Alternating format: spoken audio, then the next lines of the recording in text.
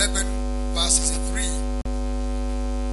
Nasema, if the foundations be destroyed, what can the righteous do? Misingi ikiharibiwa, mwenye haki atafanya nini? Hili ni swali. Unaposoma katika Biblia utaona kwamba mwisho yake kuna question mark. Because there is always an answer to every problem. Now, there is something you can do about your evil foundations. Now, a lot of people have wondered time and again why they have continued to battle with the life's problems in spite of the fact that they have given their lives to Christ. Kuna watu ambao leo unashangaa katika maisha yako. Kwa nini unaendelea kurudi na kuwa na mashida? In spite that you have made a covenant with your heart, within your heart, you've made a covenant to follow Christ. Roho yako imemtafuta Mungu. Roho yako inamwamini Yesu. Na vile umesimama, ukakataa dhambi, ukakataa kuishia mashetani, ukakataa kufuata mapepo, haujaenda kwa mganga. In fact, kuna watu ambao wameokoka kiwango cha kuwa wanasikianga mganga kwa TV hata wajaona mmoja. Wanaweza spesana. Lakini unaona kwamba maisha yako yamejaa mateso na matatizo. Na unashangaa ni nini? Kwa sababu maisha yako shida yake ni misingi yako. Misingi yako ikiwa baya, maisha yako utapata kwamba kuna vitu ambavyo ni vitu vya kishetani, utapata kwamba zinajirudia kuwa katika maisha yako. And this is what we call an evil circle. Yani kitu ambacho huwa kinajirudia, mzunguko fulani ambao huwa unajirudia time again and again. You find yourself in the same predicament. Maisha yako unapata kwamba kuna kitu ambacho kinajirudia maishani mwako kisicho cha Mungu. That is why in the book of Matthew chapter 15 verse 13, Yesu akizungumza anasema kwamba every evil plantation shall be rooted up. Katika maisha yako unapata kwamba kuna kitu kilichopandwa. Waweza kuwa ulihusika ama haukuhusika, lakini katika msingi wako, maana msingi ndio unategemea nyumba itaendeleaje. Umbali ambao nyumba unaweza kuijenga ikaenda, huwa unategemea na msingi wake. If the foundation is weak, that building is bound to collapse. No matter how magnificent it is, no matter how beautiful it is, at the end of everything, ile nyumba kama msingi wake ni mbaya, itaenda kuanguka. That is why kuna wasichana wengi ambao ni warembo kiasi cha kupendeza vizuri, lakini unaona hakuna mtu anaweza kukuongelesha. Bana msingi wako kuna shida. Bana asiwe sana. Tuko na watu ambao ni wasomi. Siku ya leo nimezungumza nikasema kwamba jana mimi nimeona footage katika Citizen TV. Roho yangu nikasikia kulia nikiwa na watch news. Huyo jamaa ambao anaitwa Kimathi yuko kule sehemu za Nyeri. Nikaona jamaa ambao alikuwa ni advocate wa High Court hapa Kenya. Na kitu fulani kikamwangukia. Yule jamaa akawa leo hii ni mtu wa kuchuna majani nyumbani. Na mshahara wake wa kila siku ni shilingi 150. Hapa naweza kuwa naongea mambo yako. Wewe kabisa nani uliona hiyo footage jana kwa Citizen TV? Hebu unashangaa what happened to Kimathi? Because katika maisha yake hata mwalimu wake analament. Mwalimu wake wa kike niliona ya kwamba yule mwalimu ni mzee.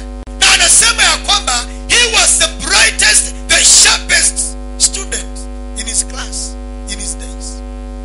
But today, from the High Court, as an advocate, leo hii anachuna majani na mshahara wake ni shilingi 150 inaandishwa hapa. Hata wasichana wa nyumba si wengi wanalipwa 150. Siku hizi wanapambania kuanzia 200 kwenda juu. Bwana asifiwe sana. Bwana asifiwe sana. And surely an advocate, a man, jamaa ambao ako na master's degree, jamaa anachuna majani 150 na day. Huwezi kuona hiyo ni shida. Bwana asifiwe sana. Na maisha yake unaona kwamba yanaishia kuwa mtu wa kawaida. And that is why unaona leo hii tuko na watu ambao Mungu anataka kuwa international, and yet you are still here as a local champion. Ninakuambia katika jina la Yesu, you shall not die a local champion. Sema amen. Sema amen. Kuna watu ambao Mungu amekumba utransact international businesses, but you are still roaming around having no job. I'm telling you today, the Lord is going to make you free.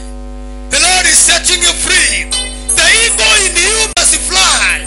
Sema, the eagle in me must fly in the name of Jesus Christ. Yani kwa sababu katika maisha yako Mungu amekumba ukuwe mtu international. Mungu amekumba maisha yako. Wewe unaona Kimathi, kusema ukweli, hata angalikuwa kwa kazini angejua, anajua River Road. Unajua River Road inakuwa mitaa sana ya wale watu wana kitu. Ukiona wewe unatembea River Road kila saa na unaongopa kwenda Kenyatta Avenue ukifika town, unahitaji misingi yako ikunjwe. Unajua kuna watu kusema ukweli, hata akiwa na milioni kwa mfuko hawezi kukunywa chai. Hawezi kukunywa chai kule Kenyatta Avenue. Anaogopa. Saa ingine siku hizi wanasema unajitreat. Saa ingine tanga huko unajitreat vizuri. Unatoa hii 500, unasema hii 500 na kunywa soda na keki. Lakini uko kwa kwenye hoteli kwa Kenyatta Avenue. Unasema hii kiisha, Mungu nisaidie. Bwana Yesu asifiwe sana. So unapata kwamba many have decided to quit the heavenly race, thinking that God has failed them. Kuna watu ambao leo hii wanaacha wokovu wakisema ya kwamba Mungu amewaacha na Mungu amewasahau. Lakini shida si Mungu. You've not yet dealt with your foundations. Naona kitu cha kwanza, foundation lazima ujue ni nini. What is the foundation? Number 1, foundation is a basis on which something depends, stands or rests. Foundation is the basis on which something depends, stands or rests. What is the foundation of your life? Maana kuna watu wako hapa, wewe msingi wako ni babu yako. Babu yako alikuwa ni mpiga chang'aa na kuuza mbaa. Bwana Yesu asifiwe sana. Na wewe sasa umezaliwa katika ile mboma, mtu wa kupiga chang'aa. Maisha yako napata kwamba misingi yako imekuwa corrupted. Wengine wametoka misingi ambao mama yake ndio alikuwa mchawi mwenye kuongopewa katika hiyo kijiji, na wewe amekuzaa, wewe ni mtoto ya mchawi. Bwana asifiwe sana. Na sasa maisha yako unaona umeokoka na unakaa kimchawi na mnai. Maisha yako hata ukijaribu aje unapata kwamba people tend to reject you. Yani watu wanakukataa pasipo kuelewa. Kwa sababu gani? Misingi yako ni mbaya. Bwana Yesu asifiwe sana. Maisha ya watu wengine hapa, wao wamezaliwa maisha, baba yako alikuwa ni mwizi wa kuua watu na bunduki. Akaua akamwaga damu. Ndio mlikula. Hiyo ndio pesa imekusomesha. Misingi yako ni corrupted. Wengine wamezaliwa na waganga. Mama yako na baba yako wametembelea waganga wa kienyeji, wakaweka kinga katika boma yenu. Wengine wametoka from a polygamous family, whereby mahali popote ambapo kuna roho ya polygamy, kitu cha kwanza kuna kuwa na ile inaitwa polygamous curse. Mahali ambapo unapata kwamba wasichana wa ile mboma wote wanataka kuwatumia vibaya, kama sivyo wanapata wanaume ambao wanataka kuoa mke wa pili. Maisha yako napata kwamba your foundation is a problem. Unahitaji Mungu arekebishe msingi wako. Sema, Bwana rekebisha msingi wangu katika jina la Yesu Kristo. Jambo la pili, foundation is the underground structure in a building supporting that building. Jambo la tatu, it is therefore a foolish thing for any builder to build or construct a building without a foundation or a weak foundation. Yesu akiongea kwenye kitabu cha Matthew chapter 7 verses 24, anaongea kuhusu wajenzi wawili waliojenga nyumba, na hapo ndipo maisha ya Wakristo wengi ina revolve. Because wakati ambapo unaokoka ni lazima uangalie katika nyumba yenu misingi ambao haipendezi Mungu. Wanaweza sana na uivunje, uiharibu. Ukiangalia jamaa mmoja anaitwa Yakobo kwa Biblia, wakati ambapo msingi, mimi nasemanga dawa ya msingi wako ni kuweza kuharibu. Kama vile Yeremia anasema ya kwamba Mungu alimpeleka kwa wale the potters, na wakati alimpeleka kwa our potters, akaona wakati wote ambapo wanajenga, wanatengeneza nyungu ama vitu, vyombo vya mchanga, vya udongo, wanapotengeneza na zinakosa shape ile walitaka, kitu walifanya, walikuwa wanaibomoa na kuanza tena. Wanaweza sana. Kuna watu wako hapa wanapata message ya leo, lakini ukweli wa mambo ni kwamba unahitaji Mungu aingililie misingi yako, aharibu kile kilichojengwa maishani mwako na akupe mwanzo mpya. Wanaweza sana. Bwana Yesu asifiwe sana.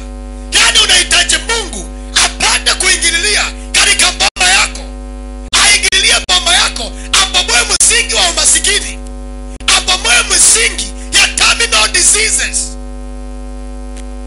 akupe mwanzo mzuri wa afya nzuri. Praise the name of the Lord.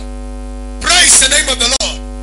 Sema, Bwana Yesu, naomba siku ya leo uniondolee misingi mibaya ndani ya maisha yangu na unipe msingi mzuri katika jina la Yesu Kristo.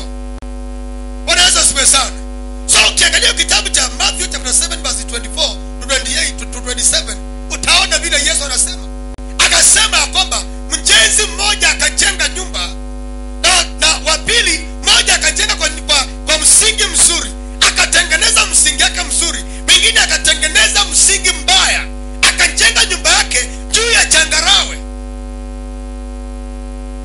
Kisha baada, Biblia inasema kwamba na upepo ukakuja ukavuma, mvua ikanyesha. Maana nataka nikwambia kwamba ile mapepo na mashetani haita discriminate yeyote. Kila mtu anakuwa na wakati wa kupitia kwenye moto. Praise the name of the Lord. Na wakati msingi wako ni mbaya, wakati dhoruba inakuja, wakati ambapo mapepo imetuma katika boma yenu, inakupata ukiwa na msingi wa aina gani? Bwana asifiwe sana. So ukiangalia maisha ya watu wengi wako chini leo, lakini mimi nasemanga kwamba the downfall of any man is not the end of that man. God can rectify your foundation. God can give you a new start. God can give you a new beginning. Sema, Bwana nipe mwanzo mpya katika jina la Yesu Kristo. Na unaona kwamba kuna watu ambao misingi yako ni mbaya. Leo hii hauwezi ukaonyesha kazi ya mikono yako. Maisha yako ni ya magonjwa ya kila siku, kwenda hospitali na kukula pesa yako. Maisha yako ni ya maumivu. Roho yako inakaa kuumia kila wakati. Unakaa kama mtu ambao anapigwa na upepo huku na kule. Hauna mahali pa kupumzika. Lakini Mungu atakusaidia. Bwana Yesu asifiwe sana. Bwana Yesu asifiwe sana. Kitu cha kwanza, what are the implications of bad foundation? Matokeo ya msingi mbaya ni nini? Maana leo nataka utathimini maisha yako na uiangalie. Waweza kusema ya kwamba kwenu haujui mchawi ni nani, haujui mganga ni nani, haujui babu yako vile waliishi. Nataka uangalie mambo kidogo. Wanaweza ziwe sana.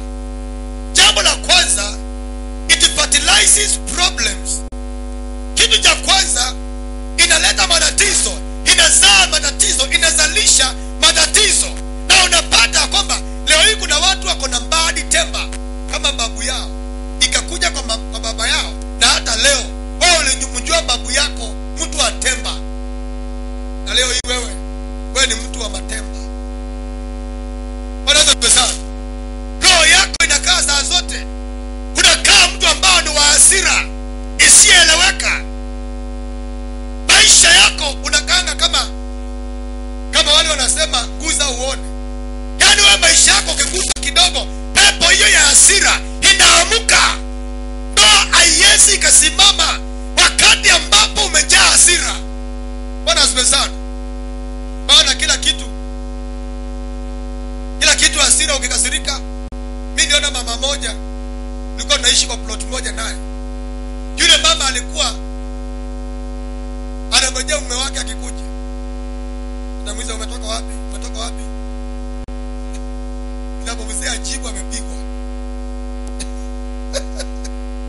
Mama saa hiyo anashika, anakamata TV, anaangusha, inavujika. Saa hiyo kila iko, yani whatever is around. Unaona hiyo ni pepo ya destruction. Jana nimezungumza sana kuhusu roho ya uharibifu. Banazo zimesana.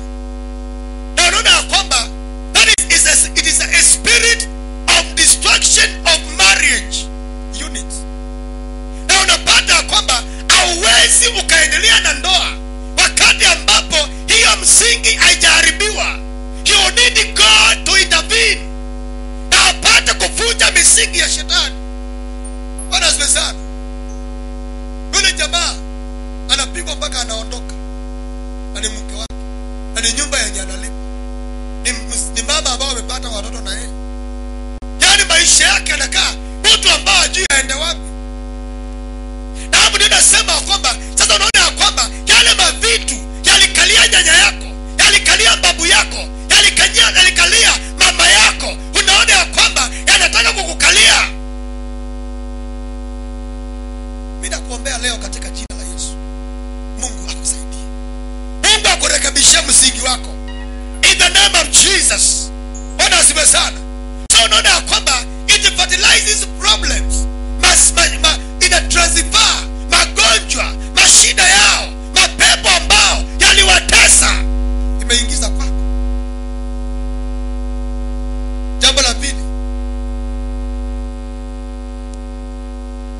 it will strengthen the enemy. Inamtia adui nguvu. Na unapata kwamba sometimes unaombewa mpaka unafikiri ya kwamba watumishi wa Mungu wanakudanganya. Na unakaa maisha ya kushuku watumishi wa Mungu, kwa sababu hayo maroho yana strengthen adui yako. Adui yako anakuwa very strong on your neck. You don't know whither way to go. I tell you, Jesus is able to set you free. Sema amen. So unapata kwamba katika maisha yako adui ametiwa nguvu. Maana unajua kwamba mahali popote ambapo kuna kitu ya shetani, and especially zile familia ambazo zimeshatumia kinga za uchawi. Mama yako akaenda kwa mganga akasema mkingwe. Baba yako akaenda kwa waganga akasema mkingwe. Nyanya yako au babu yako akasema mkingwe. Hapo kitu cha kwanza huwa kuna signal ya shetani. Na unajua mapepo hayananga memory failure. They always remember. Watakumbuka mahali ambapo waliwekwa. Wanaweza ziwe sana. Na hapo sasa itakuwa ndio signal yao. Mahali popote ambapo utaenda, utapata kwamba hayo maroho yanafuatilia maisha yako. Maana kuna agano ambao iliwekwa ya kinyume. Na kuombea leo, Biblia inasema kwamba na Yesu mjumbe wa agano jema, wanaweza ziwe sana, atatusaidia. Nami nakuombea katika jina la Yesu. Jesus Christ, the messenger of a better covenant,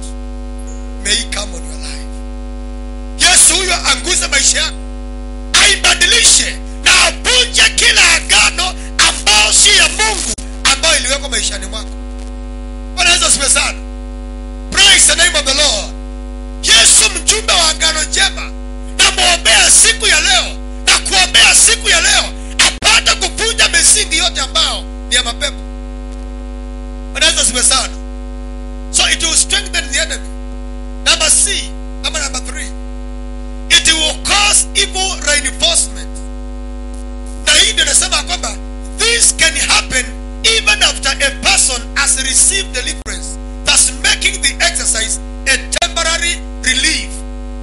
Katika maisha yako ukapata ya kwamba the enemy in your camp, adui aliyo ndani ya nyumba yenu, ametiwa nguvu. Kuna evil reinforcement. Na katika maisha yako unapata kwamba we pray for you, you come out of this house, unaenda nyumbani, ukifika ile misingi inaamuka tena, inakushika. Mimi nakuombea leo, maroho ya adui inayokukalia na ile ina reinforcing, inaletanga evil reinforcement, leo hii Mungu akaweza kukuondolea. Wanaweza ziwe sana. Ndio unaona kwamba leo kuna watu hata leo hii wanaombewa, wanapata kazi. Akipata kazi, wacha akanyanga nyumbani. Baada huko kumewekwa vitu, kuna live wire ya shetani. Kuna kitu ambacho kinaambianga shetani amekuja. Na ukifika nyumbani, ukirudi, kazi hakuna. Jana nilikuwa ni on Tuesday, nilikuwa naongea na kijana mmoja. Kijana huyu nakumbuka nikimwombea na akapata kazi. Na mimi mwenyewe nikampeleka, nikampatia kazi. Nikampeleka akawa driver mahali. Juzi akiendesha gari za kampuni, alienda nyumbani. Na akiendesha gari za kampuni, anasikia tu gari imeisha break, inarudi na ngonga ingine. Ikangonga ya kwanza. Akarudi tena akaendesha gari ya kampuni. Akiendesha ikaenda ikaachilia break. Gari mzuri ikaachilia break tena ikangonga ingine. Ya tatu bosi akamwambia, weenda kwanza ufikirie, mambo si ya kawaida. Bwana Yesu asifiwe sana. Bwana Yesu asifiwe sana. Na unaona shida, mimi nikasema, hata nikawa namuuliza, na wewe sasa, wewe kwa nini hata huko niambia? Kwa sababu hii ni kampuni imemwajiri kwa more than a year. Lakini baada ya kwenda nyumbani, kuna misingi ambao maisha yake haiwezi kuendelea kwa sababu hiyo misingi. Bwana asifiwe sana. Wakati ambapo ameenda amejenga nyumba kule Ushago, watu wakaona ameanza kuingia katika nyumba, hadi sasa ameanza kutoka kwa umaskini. Hiyo maroho ikajua, umeanza umeanza kuinuka.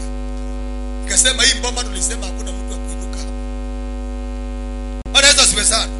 So katika maisha kuna watu ambao maisha yako, misingi yako iko na problem na unahitaji Mungu. Kuna watu unahitaji family liberation.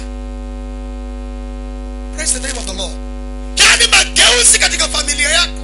Nami nakuombea katika jina la Yesu ya kwamba kutakuwa na mageuzi katika maisha yako. Maroho yale ambao yamewatorment, maroho yale ambao yameleta magonjwa, maroho yale ambao yamefanya msioleke, umekaa kwa boma yenu, I tell you today, by the anointing of the Holy Spirit, kutakuwa na liberation. Kutakuwa na mageuzi. Sema mageuzi ndani ya maisha yangu. Praise the name of the Lord. Bwana Yesu asifiwe sana. Jambo la tatu, la nne, it establishes stagnancy because the foundation that should carry progress is polluted. Kuna watu ambao maisha yako umestagnate katika chochote unafanya, maana misingi ambao inafaa kubeba prosperity imeharibiwa. Bwana Yesu asifiwe sana. Bwana Yesu asifiwe sana. Katika maisha yako you expect more, yet you reap too little. Kwa sababu gani? Misingi yako ni mibaya. Wewe kama umeshaenda kwenye makampuni, enda uone conveyor belts. Kuna conveyor belt, yani na mchipi unabebanga vitu. Na kuna conveyor belt za kubeba soda, zingine za kubeba biscuit, zingine za kubeba ngari, zingine za kubeba vitu kama chuma mzito. Na wakati ambapo utawahi enda uwekelee, uwezi kwenda kuwekelea ngari kwa conveyor belt ya biscuit, haitabebeka. Na katika maisha yako you expect a lot, but since your foundation is polluted, you cannot receive it. Jioni ya leo naosha anga yako. Jioni ya leo naosha anga yako. Jioni ya leo naosha anga yako katika jina la Yesu Kristo. From this moment henceforth, you shall expect and receive. Sema I receive in the name of Jesus Christ. Wanaweza siwe sana. So katika maisha yako unapata kwamba you expect a lot. Na ndio Mungu anasema kwamba unapanda nyingi na unavuna kidogo. Maishani mwako unaweka expectations za juu, lakini mambo yako ni ngumu. Because the foundation is a problem. Mimi nataka ninapoenda kukuombea, hayo mambo wewe umeweka kwa maana sana. Na uyazungumze mbele za Mungu. Nami nakuambia katika jina la Yesu, aliyo hai atakusaidia. Bwana asifiwe sana. Number 6, it causes closed heavens and iron ground. Ukiangalia kwenye kitabu cha Genesis, Deuteronomy 28, utaona mistari miwili nataka tusome hapo. Then Mungu ataenda kuanza kukusaidia. Deuteronomy 28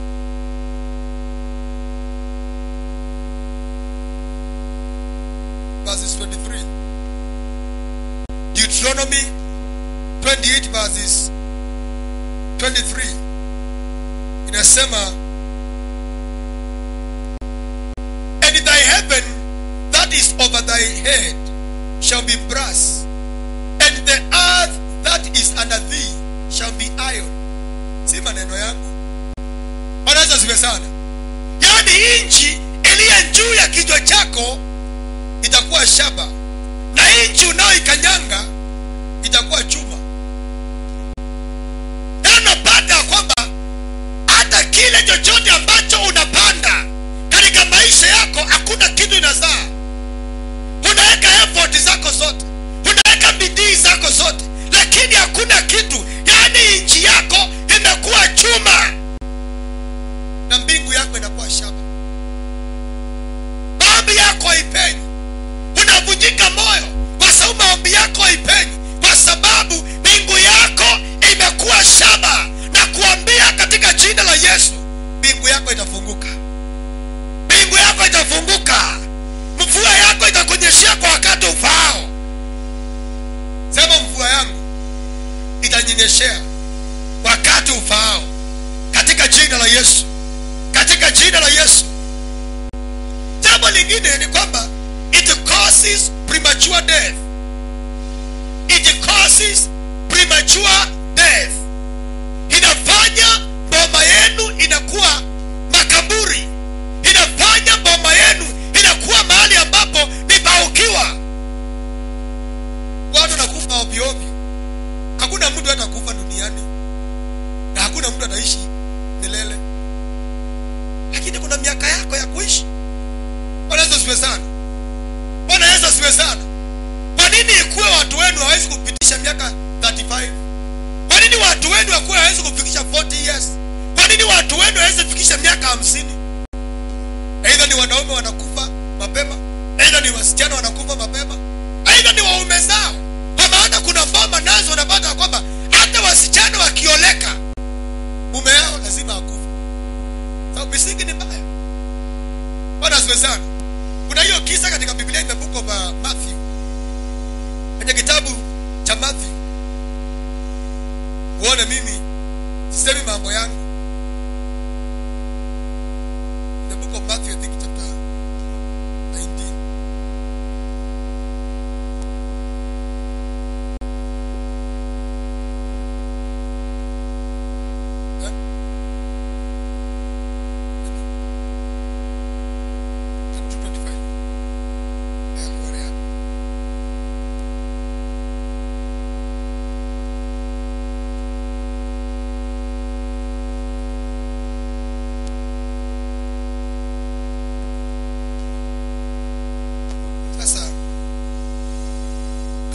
Kwanzia 24, sorry.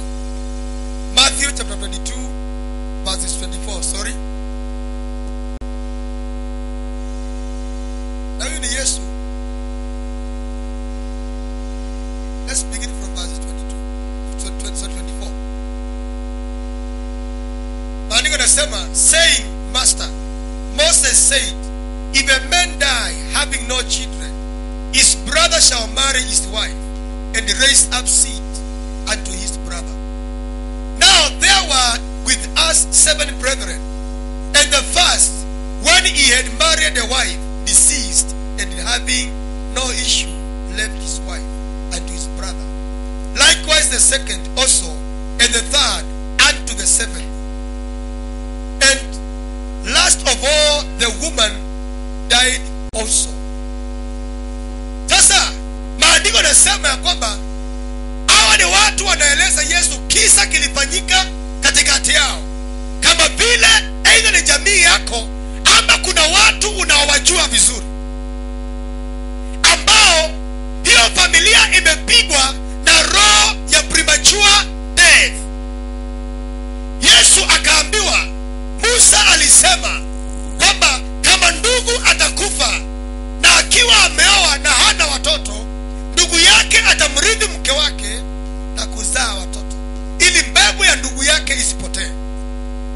Sasa maandiko yanasema kwamba sasa wakasema hivi, Yesu, katikati yetu kuna familia ambayo ilikuwa na vijana 7, na wote hawa 7 wakaoa, mmoja akaoa mwanamke.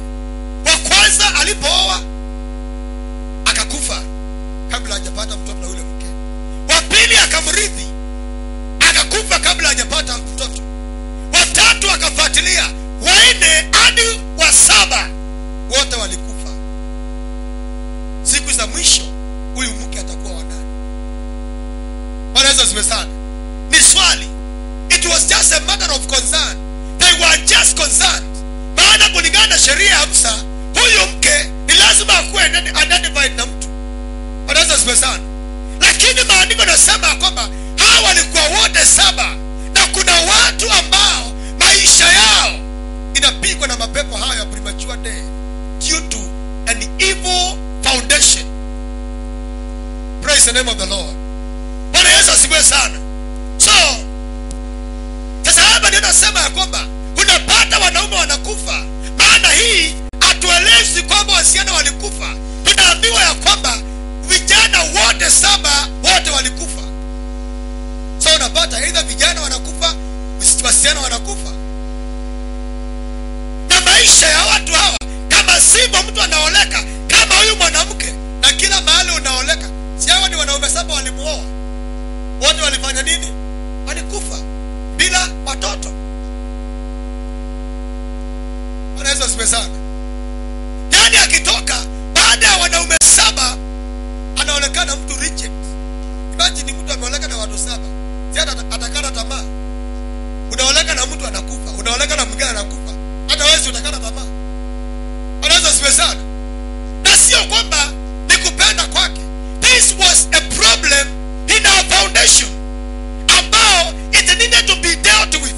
Now my prayer for you is that you may be able to deal with every evil foundation, destroy it, and move on with life. Say my amen. Say my amen. Say my, I shall move on with life. And every evil foundation must be destroyed in the name of Jesus. In the name of Jesus. Bwana Yesu asifiwe sana. So katika maisha yako unapata kwamba unapata katika mboma yenu ama jirani, in your neighborhood, unapata hii familia inapoteza vijana wote, inapoteza watoto wao wote. Mimi nakumbuka siku ya Jumapili kuna mchungaji alikuja hapa. Na mchungaji yule alikuja kama tumemaliza service. Alikuwa amesema lazima akuje afike hapa hata ashuhudie vile Mungu amefanya katika maisha yake.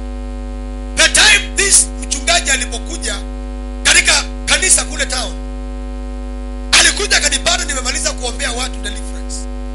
Na huyu mchungaji watoto wake walikuwa wamekufa at an interval of 2 months. Yaani mtoto anakufa baada ya 2 months, mtoto anakufa. Na wanangojeka mysteriously. Sio ugonjwa unaenda unapima unapata nini.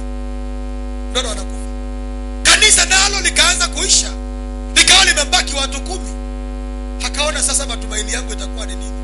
Kila kitu chote kinakataa maishani.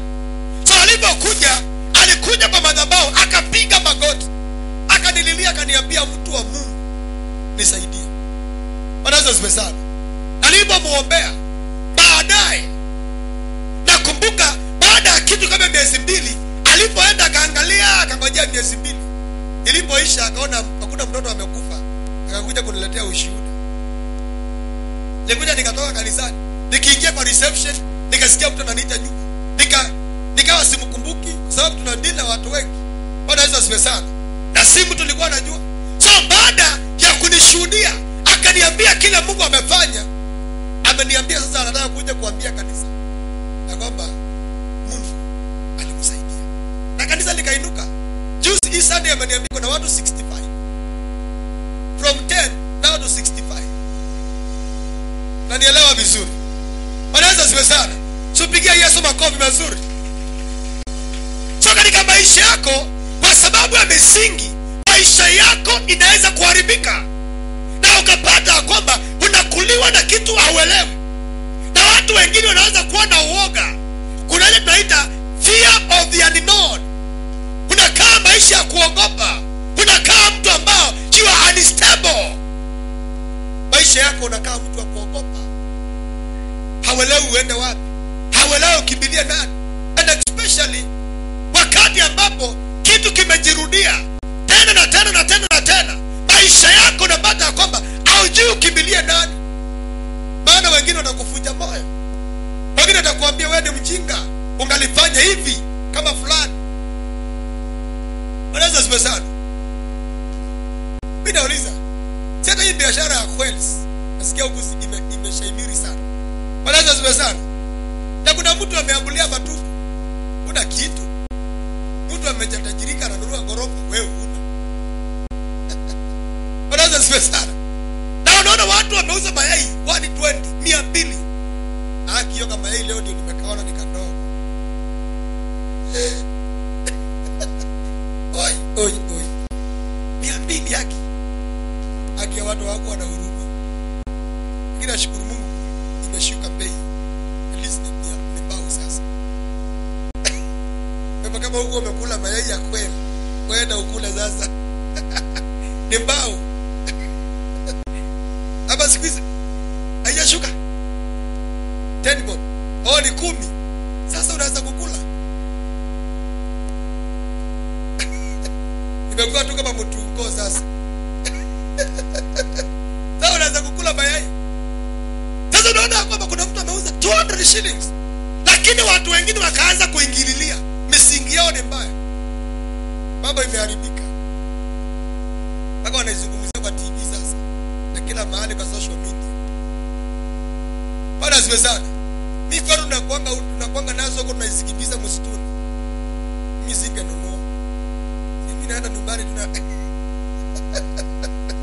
zile original, wajana hizi zimekula vitu zimekula dawa. Huko kwetu nyumbani ni zaburi. Unakimbiza, unashika, unachukua mayai yake unakula. Bwana Yesu asifiwe sana. So my point is, wakati foundation yako ni mbaya, utaanguka, utakosa kufaulu mahali wengine wanafanikiwa. Watu wengine unaona wameanza kitu, wanafanikiwa. Wewe bado mambo yako ni mbaya zaidi. Maisha yako ni ule mtu ambao haueleweki. Hata ujielewi maisha yako. Lakini nakuombea siku ya leo ya kwamba neema ya Bwana katika jina la Yesu Kristo itakutosha. Mungu atakufungua. Sema Bwana nifungue. Sema Bwana nifungue katika jina la Yesu Kristo. Na hapo mimi ndio nimekuita leo tukanyanga chumvi na mafuta. In the book of First Chronicles, the book of Chronicles, Second Chronicles chapter 13. Second Chronicles chapter 13 verses 5. Nataka nikuonyeshe maana ya chumvi. Maana hakuna kitu hata kuambia baada ya kuikanyanga.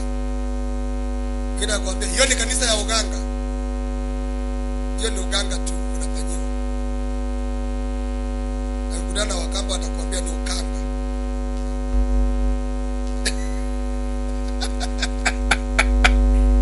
Hiyo ni ukanga tu. Kama wamebarikiwa wanaongea Kiswahili. Jana na wao. Unajua hii misingi yao imeharibiwa kutoka mbali. So in the book of Chronicles chapter 13 verse 5 inasema, ought ye not to know that the Lord God of Israel gave the kingdom over Israel to David forever, even to him and to his sons by a covenant of sorts? Hiyo ni swali na Mungu anauliza swali. Je, haiwapasi kujua ya kwamba Mungu alimpa Daudi ufalme wa Israeli, yeye na wanae, kwa agano la chumvi? Chumvi inasimamia unbreakable covenant, yani agano isiyevunjika. Wewe kama umezaliwa kwa familia ambao iko na maagano, iko na madhabahu, baba yako na mama yako waliabudu Mungu kwa Mengumo tree huko na mashrines. Sasa hivi you have a better covenant and you want to make it a covenant of sword, agano lisiyevunjika, wewe na watoto wako. Sema, mimi na uzao wangu tutaingia kwa agano la chumvi. Bwana Yesu asifiwe sana. Yani kwa agano la chumvi na maana ya kwamba kile ambacho utaomba na kuamini Mungu akutendee leo kitapasiwa kwa watoto wako, kitaingia kwa watoto wako. Wewe ukiomba utajiri utatajirika wewe na uzao wako. Ukiomba afya nzuri utakuwa na afya nzuri wewe na watoto wako. Praise the name of the Lord. Bwana Yesu asifiwe sana. Kila sako mbaya kama unahitaji, kwa maana agano ni makubaliano. Unakubaliana wewe na Mungu ya kwamba wewe na uzao wako hamtakuwa na shida tena. Magonjwa ambao yamekuwa transferable, umerithi magonjwa ambao yaponi, umerithi roho ya kifo, umerithi roho ya umasikini, umerithi roho ya utasa, unasema, Bwana, kwa agano la chumvi hii mapepo ninaikanyangia chini leo katika jina la Yesu Kristo, mimi na uzao wangu. Hata kama hujazaa utazaa. Bwana Yesu asifiwe sana. Si utazaa, sikuna siku yako ya kuzaa. Mimi nakuaminia Mungu akukupatia ndoa. Tena hapana ndoa hii za watu wa kukushika kama wanakupiga kila siku. Watu saa yote kukupiga, kuambia enda kwa mama yako, unakaa kama nyanya yako tu mjinga. Tuamini Mungu. We want to believe God. Na tuingie kwa agano la chumvi. Bwana Yesu asifiwe sana. Na ndio mimi nilikwambia, mimi nilikutuma uende ukaleta sadaka ya agano. Maana agano haiweki bure. Ukiangalia na kila mahali popote, hata Mungu akiongea na Adam na Abraham, anamwambia tutaingia kwa agano, lakini Mungu anamuuliza unaleta nini? Anamwambia enda ulete ndama, enda ulete njiwa, enda ulete vitu. Mungu anamwambia mwenyewe. Mungu anazungumza mwenyewe na mchungaji. Bwana Yesu asifiwe sana. Anamwambia Abraham, tutaingia kwa agano hii na wewe, lakini utaenda kuleta kitu fulani. Utaleta, yani Mungu akapeana price ya agano. Agano haikuwagi bure. Bwana Yesu asifiwe sana. Bwana Yesu asifiwe sana. Na agano inaingianga vizuri ikiwa na agano na sadaka yako. That is why watu watajaribu kukupiga, but you will always grow strong and strong, stronger and stronger. The Bible says, they that know their God shall grow strong and do exploits. Sema nitafanya exploits. Weka tu mikono yako juu, sema nitafanya exploits. I shall do exploits in the name of Jesus. In the name of Jesus, I refuse to be a weakling. In the name of Jesus, I shall do exploits. In the name of Jesus, kila sehemu ya maisha yangu nitafanya maajabu. Nitafanya maajabu katika jina la Yesu. Bwana Yesu asifiwe sana. Hautakuwa ule mtu wa kudharauliwa. mimi nakataa na nakuombea hautadharauliwa.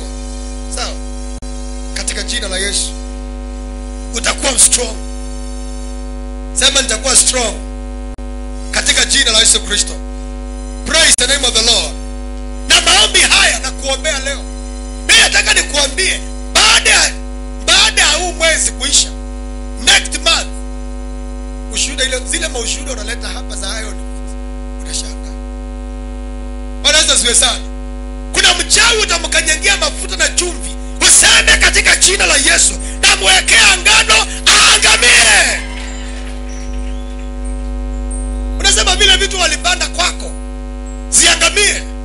Zile vitu wamepanda kwa boma yako, kamuti yao iangamie. Madawa yao, hata kama walienda Korea, hata kama walienda Tanzania, in the name of Jesus, unawekea ngano na chumvi, unasema iangamie. Sema iangamie katika jina la Yesu Kristo. Praise the name of the Lord. Nikienda kumalizia, wakati Wayahudi walikuwa wanaoa, vijana yao badala ya kuleta keki walikuwa wanakuja na chumvi.